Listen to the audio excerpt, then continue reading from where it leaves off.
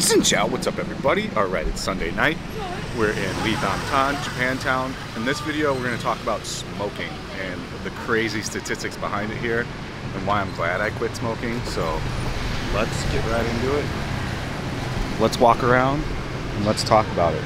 So the biggest thing right now that's on the topic of the government is to increase the taxes big time on cigarettes. Right now, it's one of the lowest taxed countries besides Cambodia in all of Southeast Asia for cigarettes. You can get a pack of cigarettes for 30 cents. Saigon Silver, what I used to smoke, were 30 to 50 cents. So kind of some of the cheapest cigarettes that I know of pretty much worldwide are available here. And that's why, like, you know, the statistics are nuts. I'm gonna read them directly for you so I don't like make anything up, because I want you to have a grasp on how big smoking is here and how difficult it actually was to stop smoking cigarettes here. Luckily, I've transitioned and it's been, man, you really want to go. Go, go, go. Now he's like, sorry. It's all good. It was a pretty hard transition, but I'm happy now that I've done it. You know, I feel better than I have probably since I've lived here. I'm not coughing up stuff in the morning. I'm not coughing up green phlegm ever, or any kind of phlegm. My lungs feel great. Food tastes better. So let's get into the statistics. Of course, if you like this, please subscribe to the channel. It's the best way to help me out. Also, there's a lot of cool shit over on Patreon if you want to check that out. You can sign up for as little as 16 cents a day. The Ministry of Finance in a draft bill wants the special consumption tax on cigarette to be increased to reduce consumption. The tax currently accounts for 75% of factory price, only accounts for 38% of retail price, it said. That's far below the 70% of retail price tax that the WHO recommends.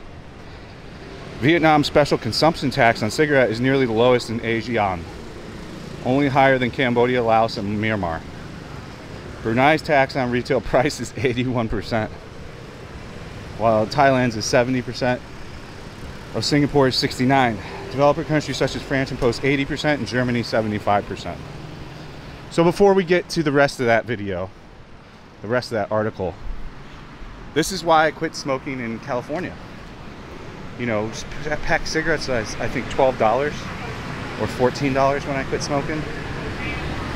And you could get a pack of 4 Juul pods for $16 that would last twice as long as a pack of cigarettes would. So it was fairly easy for me to quit in California, because raising the taxes and making them crazy expensive in the case of cigarettes actually works. Because let's be truthful. What kind of people are smoking cigarettes? It's going to be the lower class. So it's going to be people that aren't making as much money per year as a lot of other classes in the social system.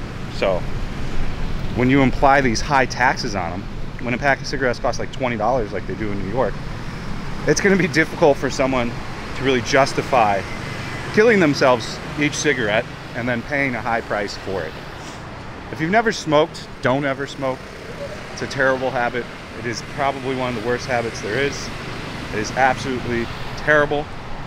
It's a difficult habit to quit. You know, just having 1 or 2 can lead you down a road of having a bunch. I turn down cigarette anytime anybody tries to give me one. In fact, we were with my wife's family today. I had 1 beer with her dad, and he kept trying to give me cigarettes, and I was like, nope. I would just say, come Sal, come on. Which is no problem, no worries. Thanks, and then I'd say, bah. So thanks, Dad. So it's very easy for me to turn them down. Even drunk, I don't want one. I was able to pretty decisively quit cigarettes. I do vape, there's no lie to that. And I'm sure vaping isn't healthy for you either, and somebody's gonna be like, vaping's worse. I personally do not think vaping's worse. If you do, that's fine. We don't have to agree on everything, that's kind of life. But that's part of the reason why raising taxes on cigarette works pretty well. Big eyes. So I mean, it does work. The proof is in the percentages and stuff. You know, they would have to do drastic raises, because you're still talking, you know, going from a pack of 30-cent cigarettes here to $1 or maybe $2. And I think a lot of Vietnamese would pay that still. So I don't think it'll make a big bit of difference, but it's the start on the road to mending, you know, bad habits. Okay. Although Vietnam's special consumption tax has been rising, in recent years the ratio of people smoking remained high. In 2020, 42% of men smoke. Wow. The target is to bring it down to 37 by 2025, 32 by 2030, which I think is a bit of an ambitious goal. Is that goal possible? Sure. But as I said, the cigarettes are so cheap here, and I think these statistics are a little low. I think the ratio is more so 50% smoke from what I see just out walking around. And a lot of Vietnamese will smoke pretty heavy when they drink, even if they don't smoke regularly in their daily life, from peer pressure of people around you that do smoke. It's a very big thing here. Like what my wife's dad does, like makes me want, he's like, have a cigarette with me, and it's almost like rude to turn it down, but in that instance I will be rude because I have no plans of ever smoking again. You know, I want that to be a habit that I am completely done with. I can't stand the smell of them now. I don't want anything to do with it. I don't want yellow fingers, yellow teeth, you know, all the things that come with it. There's not many plus sides to smoking unless you just don't give a F and you're like, whatever, let's roll the dice. And I'm sure I'm gonna have permanent damage from smoking so long. I'll probably have I'll die sooner. I might have some health complications that are pretty serious down the line from smoking cigarettes. So, you know, I'm not telling you what to do. I'm just giving you my experience in life and what I think it's going to look like here. So, smoking needs to be controlled more as the hikes of special consumption tax have not been achieved. Smoking reduction targets, the ministry said. It is therefore looking to hike the tax and add more taxes to reduce the purchase of low quality and low price cigarettes. So like I said, you'd have to impose a pretty hefty... Oh, Heart of Darkness is totally empty. It's Sunday night though, so... I think I've been to Heart of Darkness a total of one time in my whole life. Not the place for me. I don't really go to bars anymore, so... Unless I'm doing a tour, that's really the only time I go to a bar. Or like if a friend is here and they really want to go out, I'll go, sure.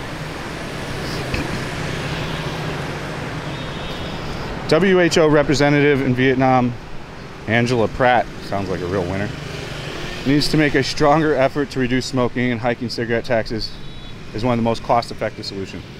Prices are too low, and prices are not a problem for young people in developing smoking habit.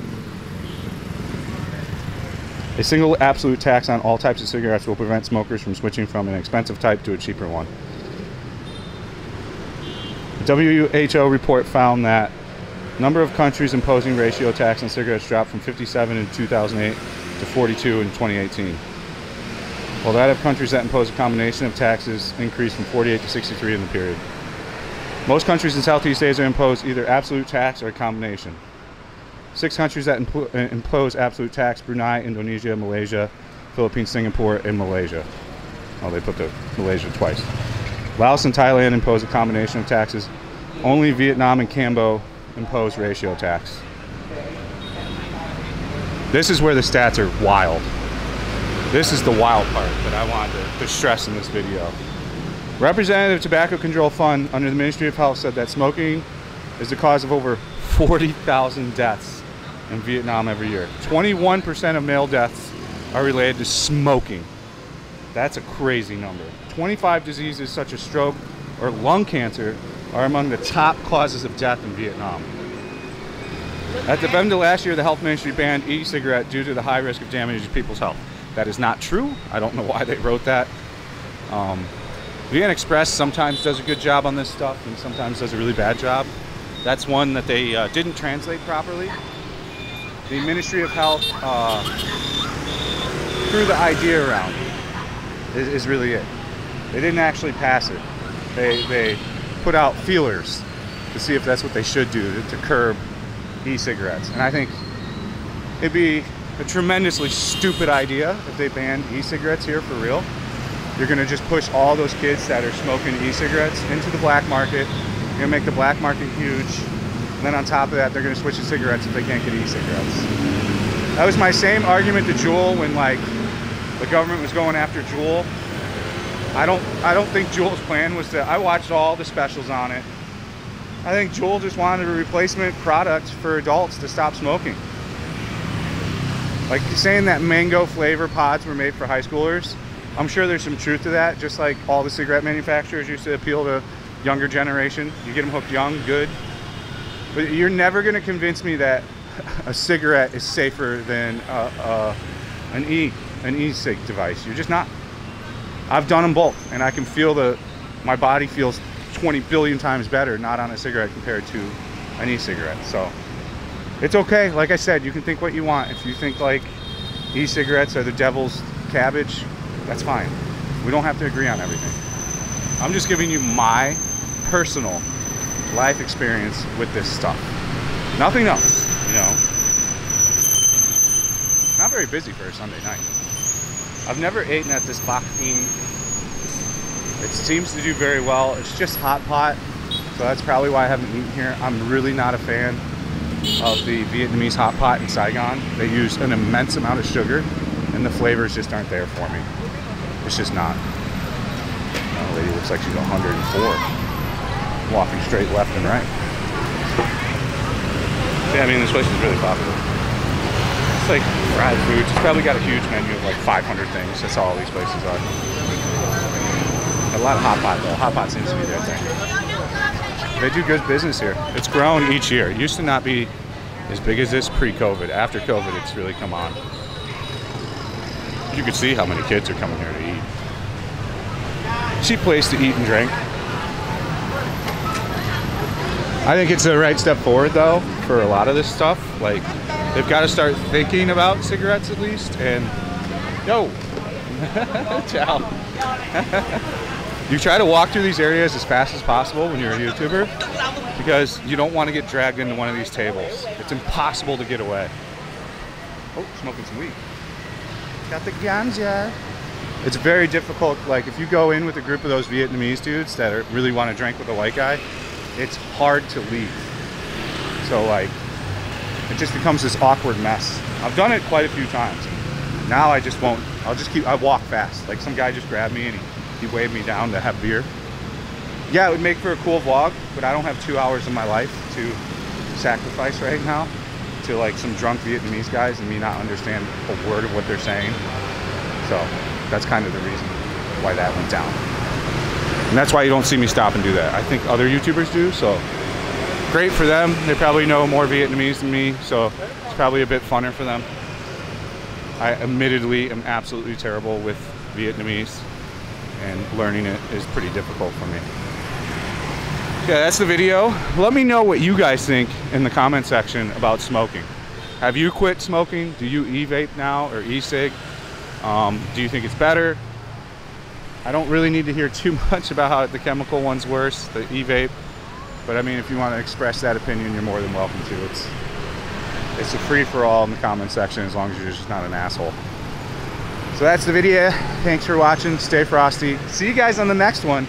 Have a fantastic Sunday or Monday. I don't know which. This video might come out first tonight, and then I'll do the other one tomorrow morning. I haven't decided yet. So, all right, guys. Stay frosty. Thanks for watching. Peace out.